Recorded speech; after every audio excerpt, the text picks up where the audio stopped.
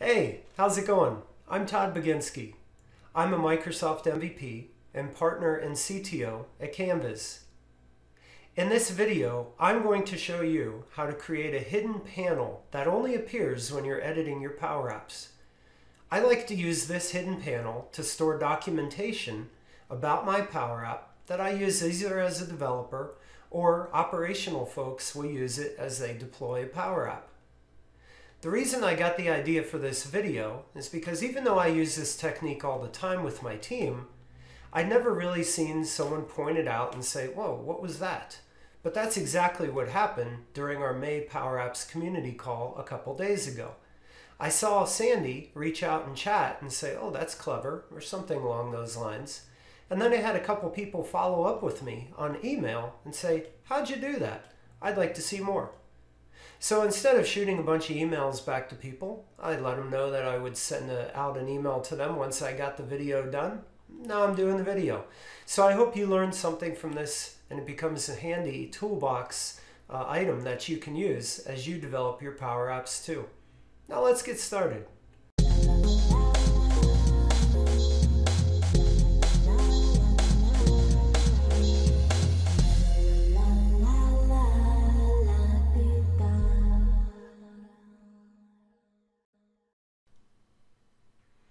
Alright, so here is the PowerApp that I was actually demonstrating on the PowerApps May community call.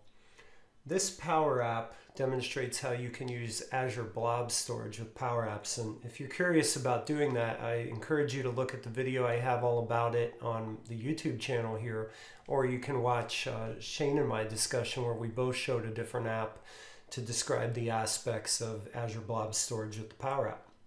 But I'm not really going to focus on the Azure Blob Storage part today. What I am going to focus on is this pane that we see on the left side of the PowerApp here that I have surrounded with the dotted lines.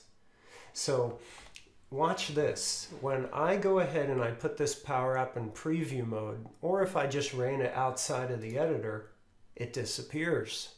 So that's the hidden pane that I'm talking about creating in this video. In this particular example, because I've made this PowerApp publicly available so people could use it to learn how to use blob storage on their own, I wanted a way for them to have documentation right inside the PowerApp. So as soon as they opened it up, they knew how to install it and getting it up and running. This is also a technique you can use as you roll PowerApps out in your own environment. You can have instructions just like this to tell your operations folks what they need to do to install this PowerApp. And you can also use this type of pane to put in debugging controls so that you can actually look at debugging information in your PowerApp without having to do anything but open it up in edit mode. So how do we go about creating it?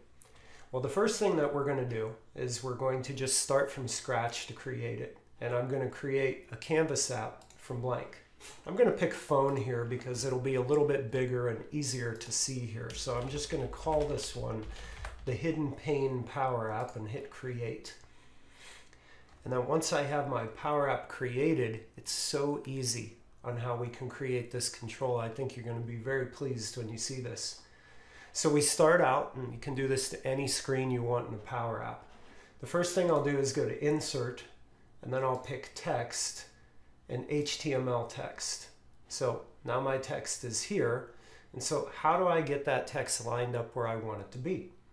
Well, the first thing that I like to do is go into the File menu and pick Screen Size and Orientation, and I like to see how tall my PowerApp is.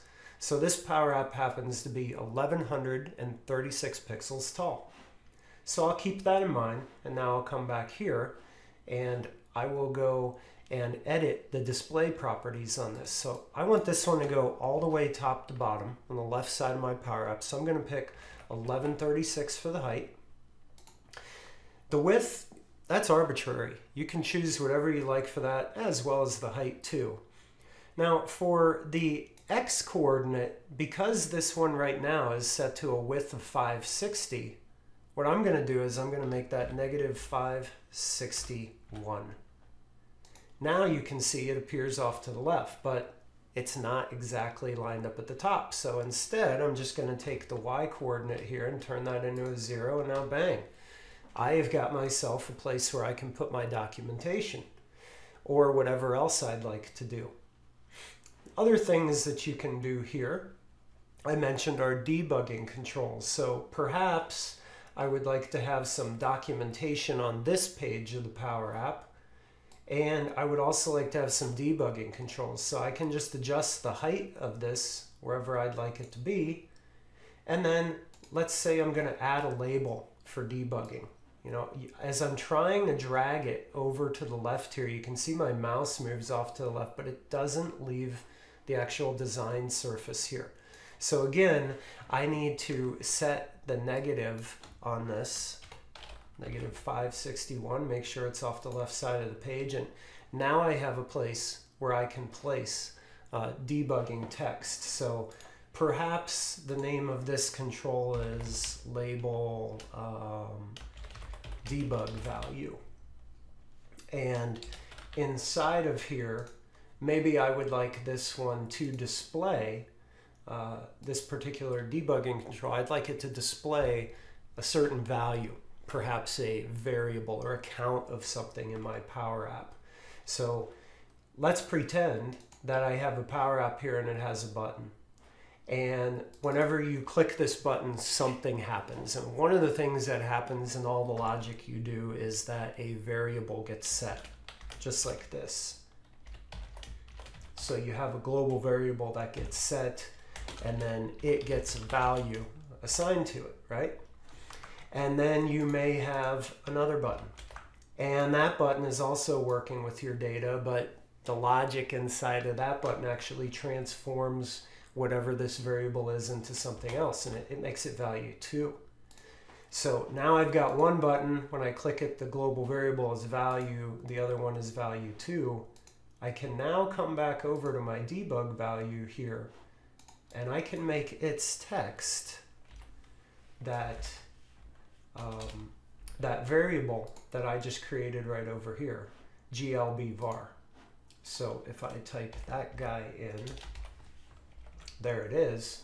And now I go to play the Power App, and this is a common situation, right? You're working through your Power App. You want to see what values as you develop your Power App you've got. So a lot of times what developers do is they put these controls right here on the canvas of the Power App. But that just clutters up your UI, and then you have to take it off or make it hidden and different logic like that. So instead of that approach, I'm going to click the top button and set that value, that variable. And now I close it. Now you can see I have value. And I can even leave it open and use the Alt button and click this here. Now I have value 2. And then back to the top, we expect it to be value when I click. And now it's back to value.